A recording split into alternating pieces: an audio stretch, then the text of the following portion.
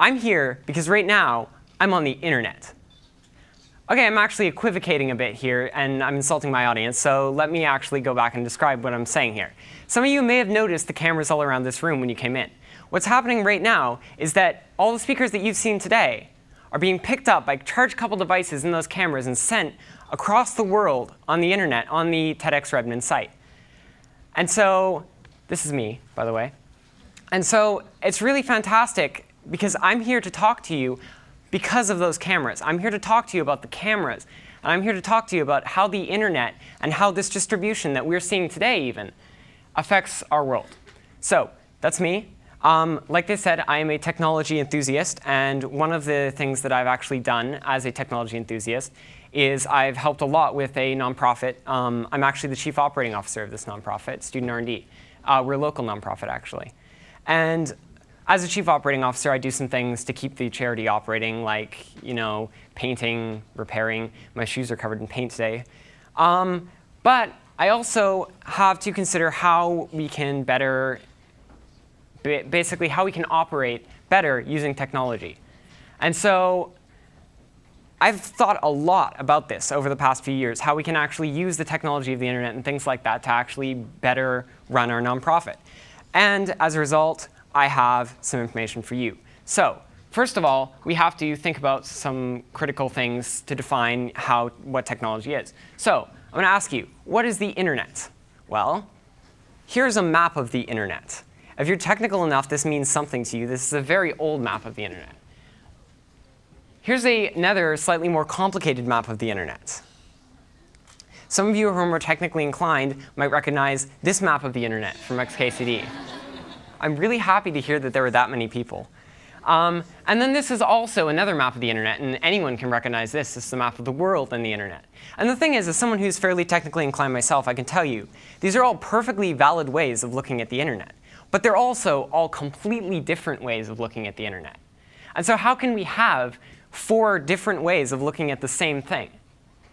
Well, it's because it's very difficult to define what a place in the internet is. And that's the fundamental concept of making maps. So is a page a place? That's a pretty easy distinction to make. Let's say a page is a place. There's a place. There's a place. And you could say maybe these are both part of the city of Amazon, or so to speak. Well, OK, so they're both places. But if you notice, a lot about them is very much the same. And then there's very, very slight differences as well. So you might notice that my name is at the top. So how do we define this as a place? Is it 2 places with subplaces that are the same? And what about my name at the top? Does that mean that everyone has their own borough of Amazon that's exactly the same, but with their name at the top? It's really complicated. It doesn't make any sense. Really, the more you think about this, the stupider it seems to try to define the internet as a place. And that's exactly the problem. When we think of space, we think of it in 2 different ways. There's the sort of measured space, the idea of OK, I can tell you go 405 north and then go on 8th Street East and make a right on 132nd. The idea of measured space is that it's the same for everyone. No matter who you are, who you're talking to, measured space is the same for everyone. You can say something is a certain distance or a certain volume. But then measured space is actually a relatively new invention compared to, I don't know, the beginning of humanity.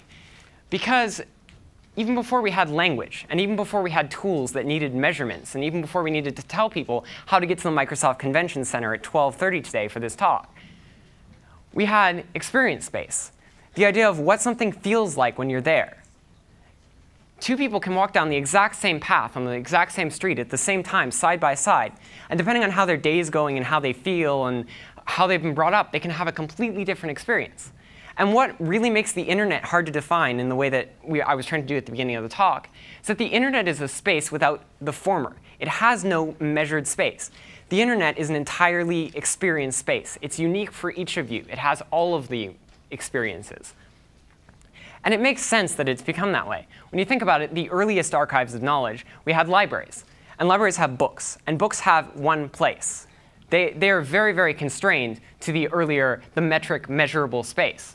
A book is either here, or it's there, or it's somewhere else. This is why books have barcodes on them at libraries. Because if I have the book, the library doesn't have the book. And if I have the book for long enough, they're going to get upset. But the thing is, having a book that has to be in a specific place, like we have at libraries, has a lot of constraints. And so what we came up with was card catalogs. And you can think of books as a first-order information system in the sense that they have one specific location. And card catalogs reference this location. So whereas a book has to be ordered in some way, usually the Dewey Decimal System, which has its limitations, a card catalog can be ordered on author, it can be ordered on subject, and it can be ordered on as many of those as you want. So if you want to look for a book by a subject, you could just find a card catalog that's sorted by subject. But the problem with card catalogs is that they take a lot of space and they take a lot to maintain. They're better than having multiple copies of books sorted in every way, but they're really not that much better. That said, we lived with card catalogs for quite a long time. But then fairly recently, we came up with the sort of third-order information system, search engines, the internet. The idea of the internet is you put all the information you have about books online, and then people can find their books however they want. Here, I did a search based on keyword, and I found Principia Mathematica, which is what I was looking for. But I found all sorts of other books that were related. Maybe they had a word in the description. Maybe they had a word. Maybe the author happened to be that name. Who knows? But the thing is, with a card catalog, we would have needed several thousands of card catalogs to sort on everything, to sort on descriptions, just words that happen to be in the description. And it goes even further than that today. Google, I search for Principia Mathematica, same book. I get the information that everyone has ever said about it. I no longer have to trust the author. I have to trust what everyone else has said. They could be criticizing. Who knows? And of course, the fact that the information is so freely available and that the internet doesn't have a specific space leads to things like piracy, which a lot of people complain about. You know, our generation doesn't seem to have that, and that's for a very specific reason, which I'll talk about in a second. But the thing is, more than just piracy, the idea is the internet has no measured space, and so information in general can flow very freely. And there's a lot of information out there. So the internet is a very, very level playing field for information, and that's what makes it so great for knowledge and for exchanging knowledge. And there's a lot of information. I mean, this is like several hundreds of people talking at the same time, and there's like 5 or 6 conversations going on. And there's some solutions that people have come up with. There was an excellent TED Talk about the idea of filter bubbles. And so the idea is that I could be searching for something as myself, and Google would find out, well, you know, he seems like the sort of person who's interested in traveling information. But someone who's entirely unrelated is going to get information about the protests in Egypt, which I think this is personally a fairly dangerous idea, of the idea of machines making our decisions for us about what we want to know. But we don't need that. The thing is, our generation, the younger generation, has gotten so used to having this technology that we can find the ideas ourselves, which make the most impact on us. Think about everyone here today, and more importantly, everyone who's watching this on the internet. And they could be anywhere in the world watching this on the internet. And they might have heard an idea today. It might even be this idea that's made a huge impact on them. And they found that out of all of the ideas online just by some chance or just some noticing. And there's so many ways of doing that. Here's a site like Quora, where people ask questions and people answer questions. And you vote up and down your favorite answers. And there's other ways of doing it. So for example, I'm teaching a class later this year on this site called the University of Reddit. And basically, anyone can teach a class. And you have one professor, and they're teaching a class for a long time. And then there's going even further. You have sites like Khan Academy, which actually he's given a TED Talk, if you have noticed that. But he's one person who teaches all of the subjects, essentially. And he's become an expert on every subject. And there's all sorts of ways, going down from Quora, which is just everyone talks about everything, to Khan Academy, where you have one person. But they all have one sort of thread in common: community. Even on Khan Academy, this is the comments on Khan Academy.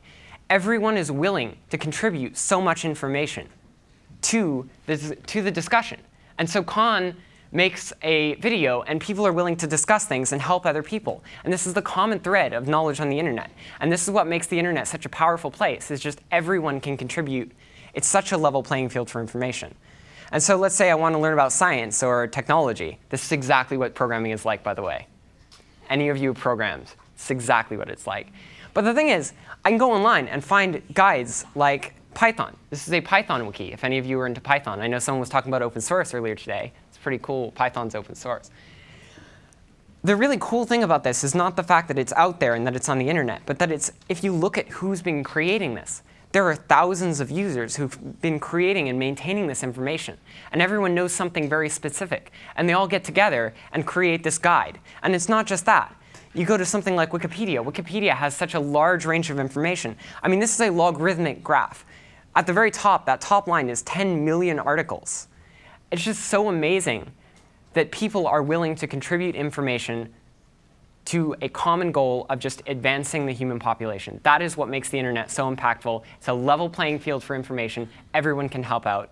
I hope that everyone here today, because you're all such impactful people, by even coming here, can just sort of put our new technology to use when you're thinking about how to change the world. Thank you.